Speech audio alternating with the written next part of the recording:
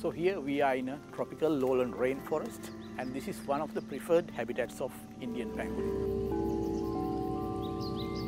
Population in Sri Lanka is of special interest as they are a geographically isolated population.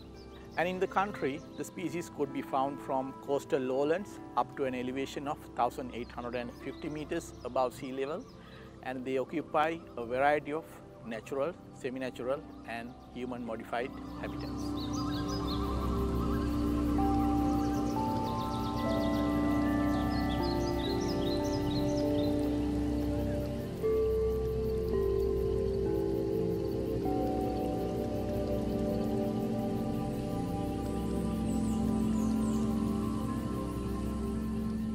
Indian pangolins are considered as medium-sized mammals, and an adult Indian pangolin can weigh between 8 to 15 kilograms.